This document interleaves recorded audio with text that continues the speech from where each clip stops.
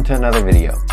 In this one, I want to show you how we can make a very simple Python multiplication game that we can play from our terminal. Let's get started. This is how the game works that we'll build in this video. I already have one coded up and I'll execute it now. The application will give us numbers that we need to multiply together. We can input an answer, and if we get the answer right, we get to continue on the game. But if we get the answer wrong, then the game ends. As we progress through the game gets more challenging and we get more numbers to multiply. And once we get an answer wrong, we get a final score and it tells us how long it took us to get to those points. So let's see how we can build this game in Python. There's a few packages that we'll need to use. So let's import the time package. We'll import functools, import operator, import random, and then import math. Most of these are already built into Python, so depending on how you installed it, you should already have them.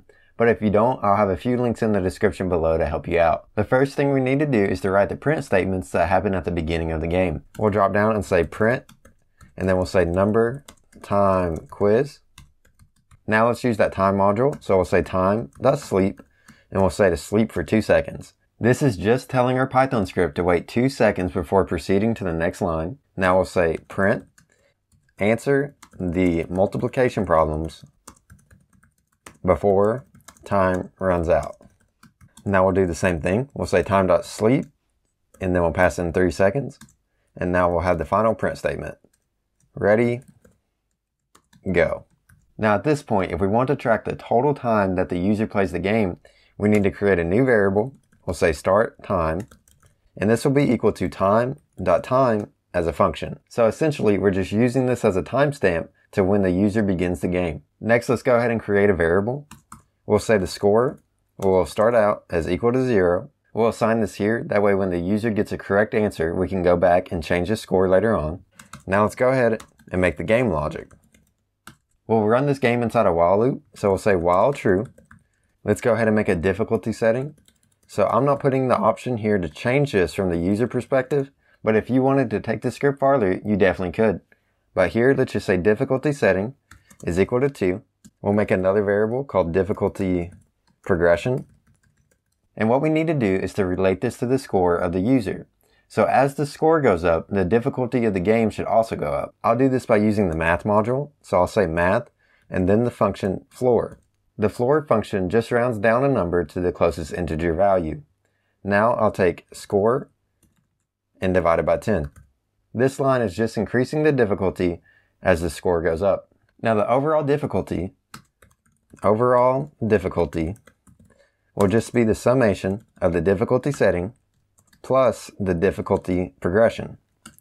What we want this to be is an integer value of the total number of numbers that the person has to multiply together to get the correct answer. Now let's go ahead and create the logic to get those numbers.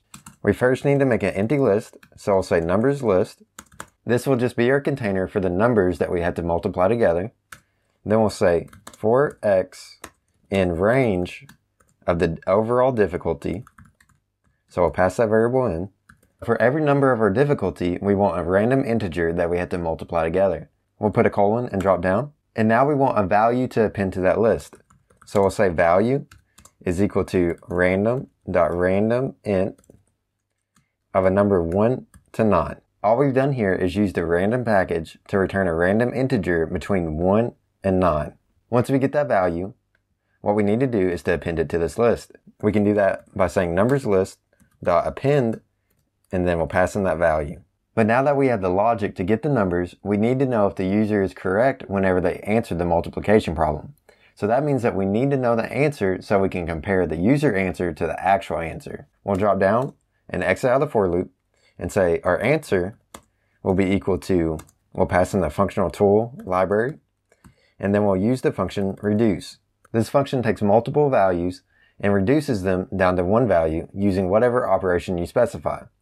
So let's say our operator is a multiplication operation, and we can do that by calling the operator package and using the function multiply. We'll pass in our numbers list.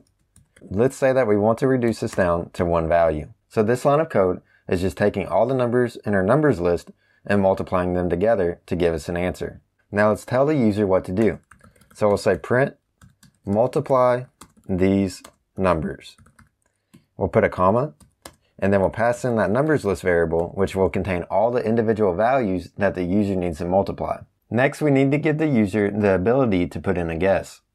We can do this just by saying guess is equal to integer and then input from the user. The input from the user will by default be a string, so that's why we're casting it as an integer value. Now we need to make the logic for the game to understand if the answer is correct or incorrect. If guess is equal to answer, that means the user got the question right, and we should provide another question for the user to answer. We already provide those questions because that logic is still within the while loop.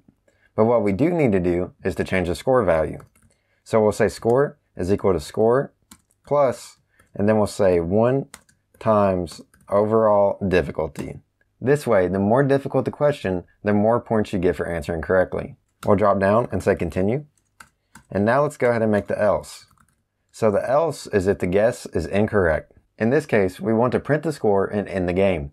So let's say print game over, the answer was, and then we'll pass in the answer. When the game ends, we also need to end the timer that we started in the beginning. We'll say elapsed time is equal to time.time, so that function, minus the start time. This will give us the total time that we played the game. Now we'll drop down and say print your score was, and then we'll pass in the score in only, and then we'll pass in that elapsed time. Lastly, as long as we're in the while loop, more questions will happen. So when the answer is wrong, we need to put a break statement so we break out of the while loop. We'll save this file and then open up a command prompt or a terminal to test out our game. So let's say Python 3 and then multiplication game.py.